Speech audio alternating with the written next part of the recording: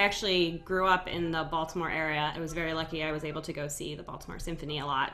And I remember being a little kid and going to see the symphony. It was like right when I started playing cello. Orchestras are often playing Beethoven symphonies, and they were playing one, and I was just struck by how immense the sound was. It was my first experience hearing an orchestra live, and so that was, hearing that big of a sound, sitting not too far back was really powerful. I definitely felt excited because, I've worked with Sound Icon in different capacities in the past, and they're just a marvelous group. So I was really excited to work with them again in a new capacity.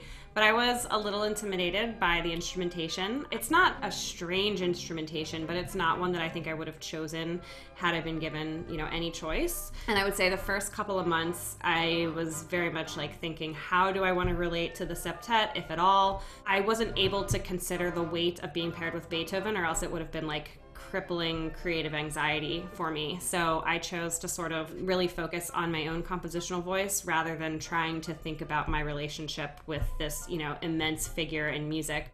When I was finishing up my doctorate at Boston University, we had these pretty intense doctoral exams. I had a violist on my committee, and he said, I want you to be able to identify all of the Beethoven string quartets and be able to talk about them.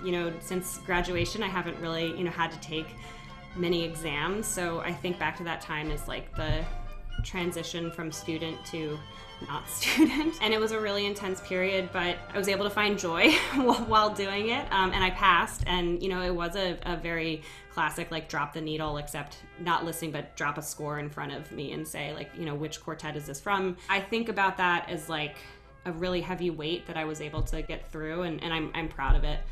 I'm sure part of it is there's like a mystique around his persona, right? Like, his life story is intriguing, but I also think the music, especially the later music, is pushing some, especially harmonic boundaries and formal boundaries and sonic boundaries in terms of the size in his symphonies of the orchestra. But I also think orchestras are a bit of echo chambers in the sense that, they'll play something that gains traction, and then the audience wants to hear it, so they keep playing it, and it sort of becomes this cyclical thing, and we try to think about different ways of interpreting Beethoven to sort of please those same listeners. I think that it's important to keep playing, but I also think it's important to consider other voices that might not be heard because we're playing so much Beethoven too.